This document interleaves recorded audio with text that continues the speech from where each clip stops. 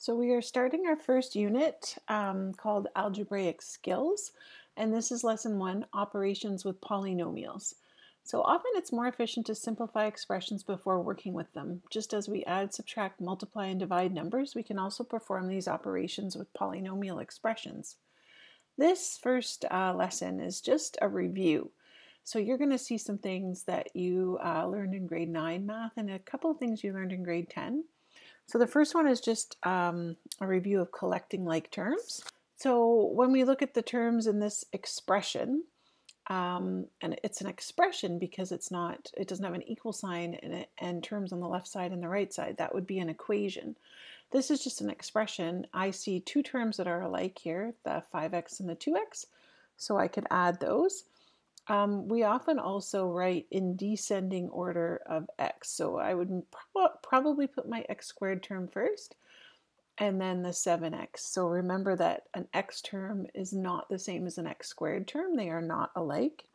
So all we did there was collect like terms. The next one, we have two like terms, 6y to the 4th minus 8y to the 4th. Remember, you keep the same variable part and we just subtract our coefficients. So we get negative 2y to the 4th.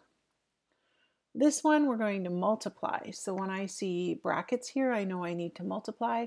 I would multiply all my numbers together. Negative 3 times 5 times negative 2. I have two negatives, so it's going to become positive. And I get 30. I'm looking for variables now. I have an x. And I don't have any other terms with an x, but then I have z squared times z to the 3rd. So do you remember that we keep the same base and we add the exponents when we multiply? So we would have z to the 5th. This one here, we divide the numbers. So this is division. 16 divided by 2 is 8. But then we see x to the 3rd. When we divide powers that have the same base, we subtract the exponents. So there's a 3 here. You have to remember there's a little imaginary 1. So 3 minus 1 is 2. So we have 8x squared. And then I guess you would see 4 minus 5. You would probably think that's y to the negative 1.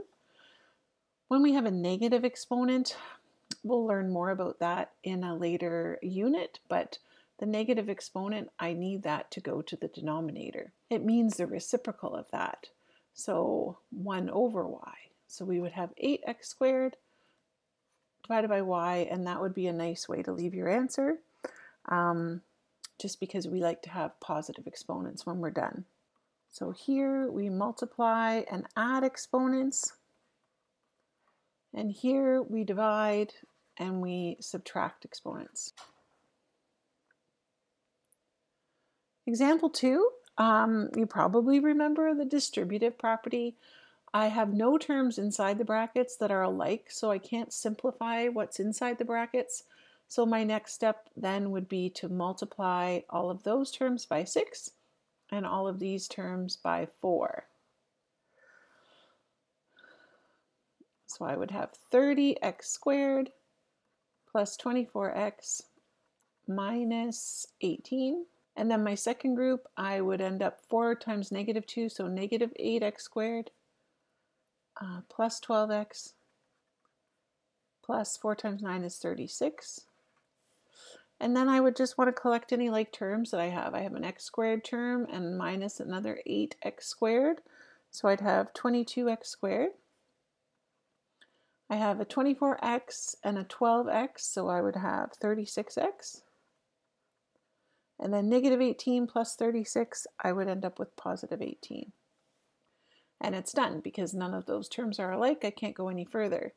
When you see brackets inside brackets, normally we would start inside. If I had any like terms there, I would add them together, but I don't. This is a little tricky. There's a minus sign here. Remember that minus sign is like multiplying by negative 1. So I would probably just do this one step at a time. I would probably write this out as negative 21x plus 4y. As my first step and multiply by the negative 1 first. Then I see that I've got 3x squared, and now I'm going to have to multiply all of these terms by negative 1. So I have negative 3y squared, and then plus 21x, and then minus 4y. And then that's all you can do because none of those terms are alike, and I can't add any of them together. So on the second page, more of the same.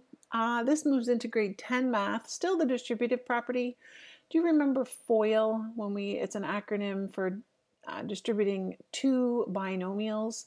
We're going to multiply, so 5 times x, that's our first, and then 5 times negative 6, that's our outside.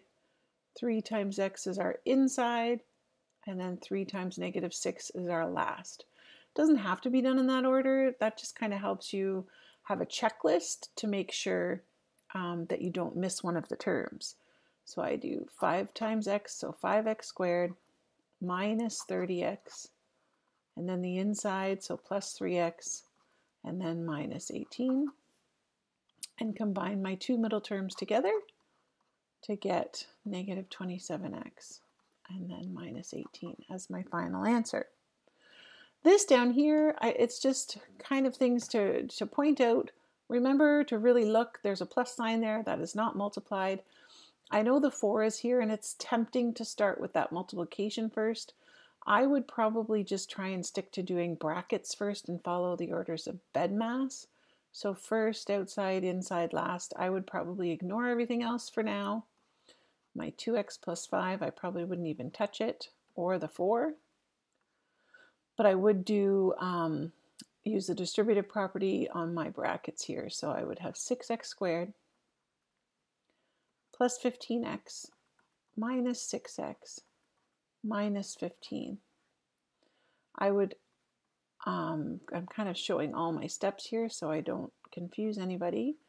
I would probably combine my middle terms here first. So 15 minus 6, we have 9x. And then the minus 15.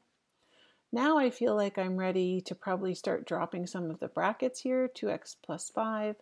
I'd have to multiply all of these terms by 4. So I would get 24x squared plus 36x minus 60. And then I look down and I do see some like terms there. So 24x squared, but then I see I have a 2x and a 36x. So I'd have 38x. And then 5 minus 60, so I'd end up with negative 55. And then that's my final answer.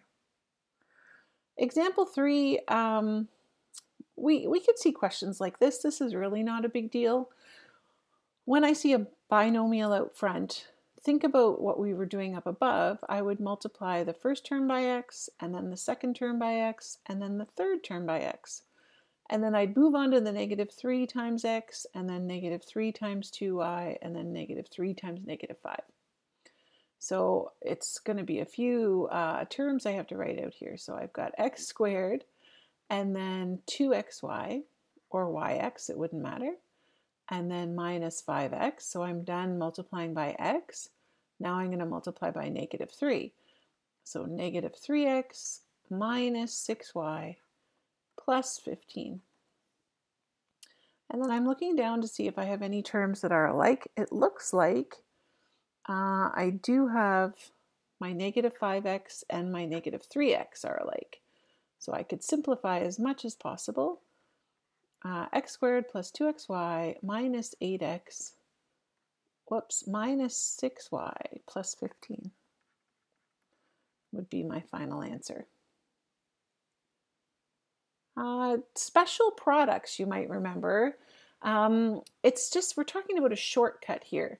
So if I see two brackets that are actually identical, two binomials that are the same, normally you could think about writing them out because what this means is that x plus y squared just means that there's two brackets that are both x plus y. When I multiply them out the long way, I would do my first times first, and then my outside would be xy, and my inside would be xy, and my last would be y squared. What's interesting about this, though, is that these two terms are always the same. So there's two of them. And so there's a shortcut that we can take. We can square the first term, so I wouldn't have to write it out the long way here. square the first term, multiply these together, and then double it times 2, 2xy, and then square the last term. So that's true as well. If I had x minus y squared, I would square the first term, multiply these two terms together and double it, so I'd have negative 2xy, and then square the last term. So it wouldn't matter if you have an x plus y or an x minus y. The other rule of special products that you might have learned in grade 10 is that when I have brackets that are the same, except one sign is positive and one sign is negative, what would happen if I did that out the long way, x plus y times x minus y? I get x squared, and then I would have negative xy as my outside, whoops, and then positive xy as my inside, and then minus y squared as my last. These two terms always cancel out. So if I notice that my brackets are the same but the signs are opposite, I can just do first times first and last times last and skip the outside and the inside in the middle because they're going to cancel out anyway. So let's practice that. When I look at this bracket, I would have 3x plus 5 times 3x plus 5. Some students still like to write it out and do it the long way, but if we practiced our little shortcut, I'm going to square the first term, so I get 9x squared. I would think about multiplying these together, that's 15x, but I'd have to double it because there'd be two of those.